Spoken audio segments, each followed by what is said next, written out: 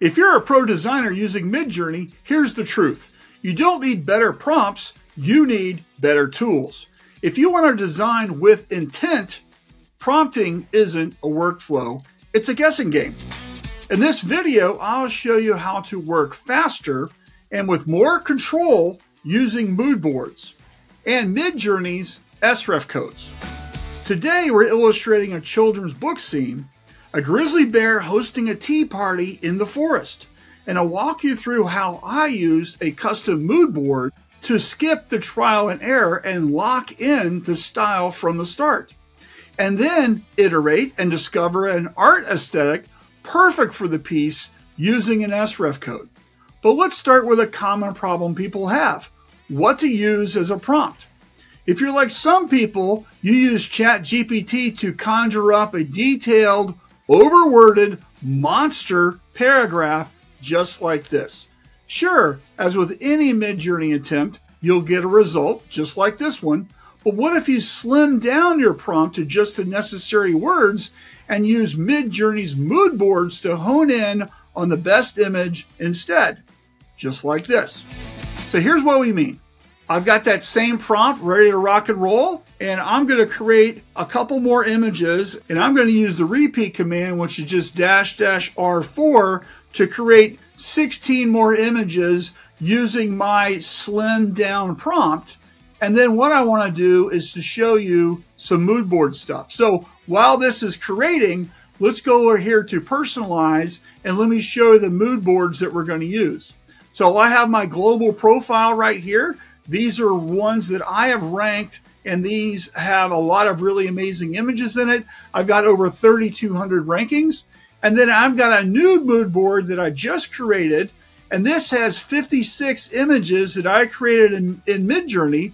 And this tells Midjourney, hey, create stuff just like this. These are some of the favorite ones I've created probably in the last 2 weeks.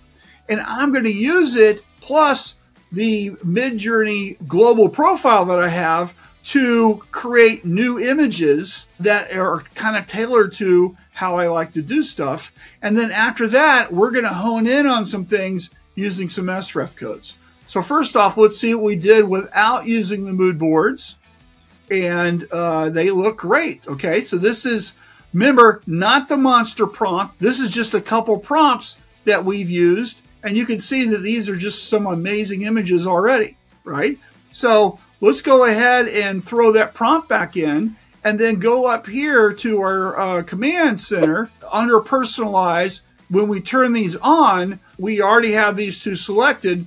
But if you wanted to unselect or select something else, it's just as simple as checking one of these mood boards that I have, right? So we're going to do the same thing and hit RR4 to create 16 new images, but these will have some flavoring with our mood boards. So this is going to be slightly different, and this is a great way to find an art aesthetic that you really like, and it's going to have some kind of things in it that I appreciate in art, and you can already tell that these are different than other things. So remember, I had some plaid images in there. I also had some fine detailed illustrations in there. This is where this stuff comes from, and this gives you a couple different types of things that we can use. I got a guy in there. I don't know where that guy came from, but it's just one of these things where you can get some amazing images right off the bat. And that's what I really appreciate about Midjourney, is because when you use a mood board like this, you can find something that you really like. Now, let's try the same thing with some SREF codes.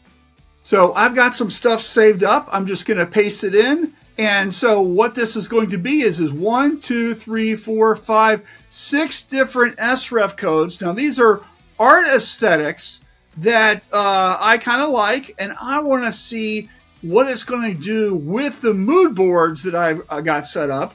And this is how you double play and find some really awesome stuff. So I'm going to hit go, and I'm not doing the repeat command because we've got a bunch of different SREF codes in here. So each 4 images is going to be a different SREF code, and we're going to be able to see kind of the results. And let's go down here to the bottom to start.